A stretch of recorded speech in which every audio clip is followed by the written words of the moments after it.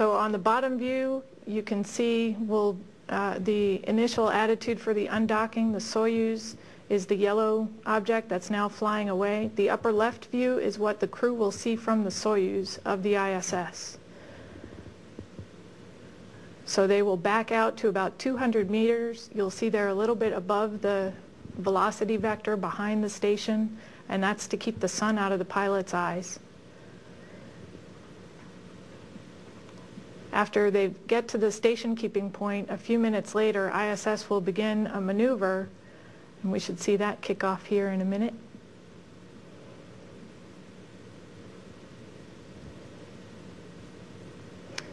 And this is a 130-degree maneuver. They'll be moving at 0.2 degrees per second, so it will take about 15 minutes. And it will basically bring the whole stack around so that we get a side view and a really good view of Endeavour.